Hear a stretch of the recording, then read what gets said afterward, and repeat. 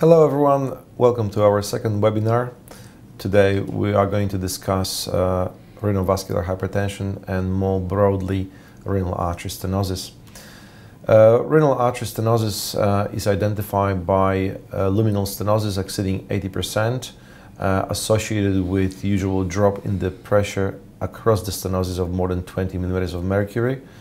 And this quite frequently can be combined with a number of clinical presentations, including poorly-controlled hypertension, which is refractory to the multiple medications, as well as rapidly deteriorating renal function and also flash pulmonary edema. The types of renal artery stenosis are based on the underlying etiology, and obviously the most common one that we encounter in our community is atherosclerosis, which is responsible for almost 90% of renal artery stenosis which are identified. This condition tends to be found in older patients with a high burden of atherosclerosis in the aorta, which quite often spills into the renal arteries and affects the origin of those arteries. Treatment of this condition is these days predominantly based on endovascular interventions rather than open surgery, and angioplasty and stenting of osteorenal artery stenosis has very good results. But there are also non-atheromatous conditions which are resulting in renal artery stenosis, and those are predominantly fibromuscular dysplasia as well as Takayasu arteritis. Those conditions are quite often identified to occur in younger generation of patients. Approximately 10% of lesions affecting renal arteries will be related to fibromuscular dysplasia. There will be quite frequently family history associated, and in particularly in fibromuscular dysplasia, often we will have female patients affected with the location of the lesion affecting mid-segment of the renal artery, and with a very typical appearance on either CT angiograms or arteriograms, which are obviously utilized for treatment. Generally speaking, those conditions respond better to angioplasty, utilizing either plain balloons or drug-coated balloons. Finally, Takayasu arteritis is another condition which is less frequent in our society, but can also affect renal arteries. A couple of examples. This is a typical appearance of fibromuscular dysplasia affecting renal artery with a number of little aneurysmal changes interrupted by multiple stenosis, and this appearance is quite often referred to as a string of beads. On the other hand, we've got a typical ostial lesion in the renal artery stenosis due to underlying atherosclerosis, with the typical spill of atheroma from the aorta affecting the proximal segment and ostium of the renal artery.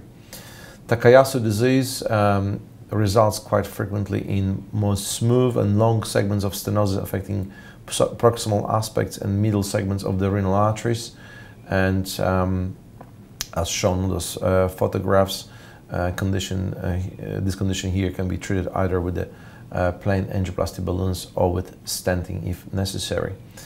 The mainstay of treatment is to perform endovascular interventions, so this requires local anesthetic, which is usually sufficient. Patients undergo flash diagnostic renal angiography to confirm lesions, which are usually earlier on identified by duplex ultrasound and CT angiograms.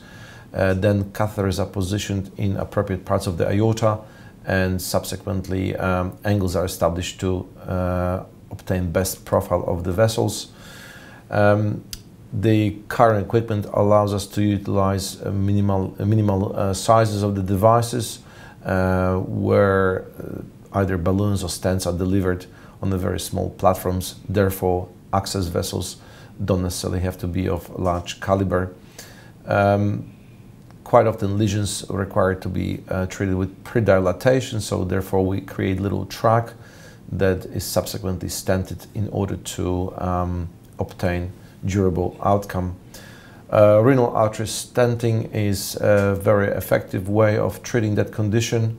and successful stenting quite often results in significant improvement in blood pressure control in those patients who present with renovascular hypertension, and not infrequently there is not just a reduction in number or dose of medications, but quite often those medications can be ceased completely.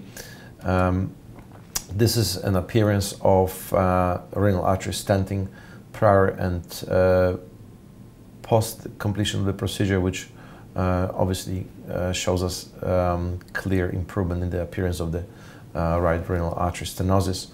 It is important to understand that renal anatomy is variable, therefore multiple renal arteries can be present, and it is not unusual to see that despite only some of those arteries being affected by stenosis, symptoms can still occur even if the other ones are of normal appearance.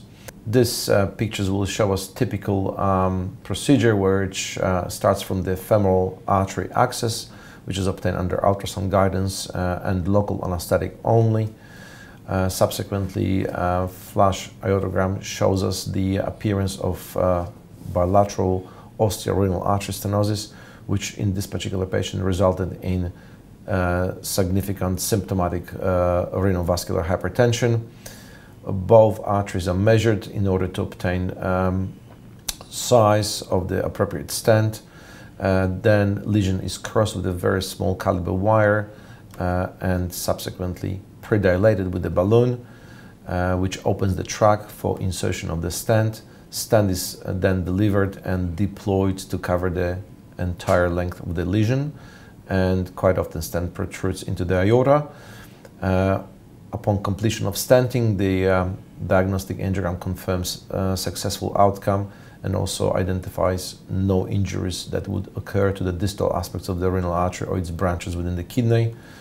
The similar procedure is performed on the other side, and now both renal arteries are stented and obtain its normal appearance again.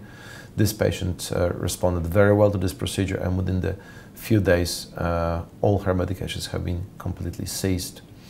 Therefore, it's fair to say that investigating hypertension should involve renal artery duplex ultrasound if there is a suspicion that the renal artery stenosis can be an underlying etiology.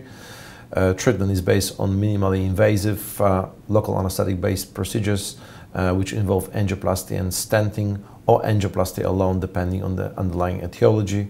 The rate of complications is very low, and the results, once the technical success is achieved, are fairly reliable. This concludes our second webinar regarding renovascular hypertension and renal artery stenosis. I hope you enjoyed that, and I invite you to join us for future webinars.